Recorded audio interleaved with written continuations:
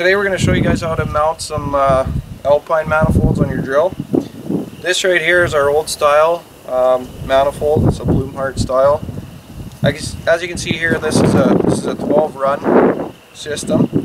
Each one of these would correspond to one opener on the drill.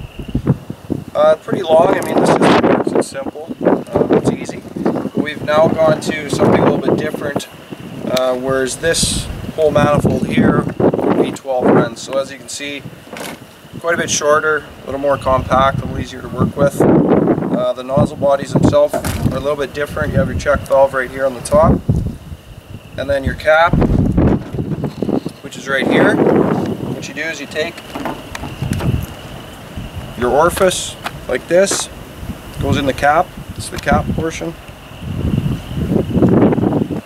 It just sits inside like that. Then these just twist on. So that's what's going to control your rate. This particular kit is a number 20 orifice in this nozzle. He's going to be putting on about 3.5 gallons on 10-inch spacing on this drill. So once you got those together, how this works is these just thread into this block manifold like so. You can just thread them in by hand. Snug them up. Basically, you don't want to over tighten them, but thread them most of the way in until they're nice and snug. And then that would be one run. So as you can see, it's quite a bit smaller when you're done.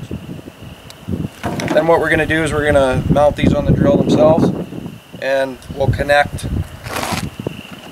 A bunch of these essentially will be connected with 3/4 inch line from one to the next.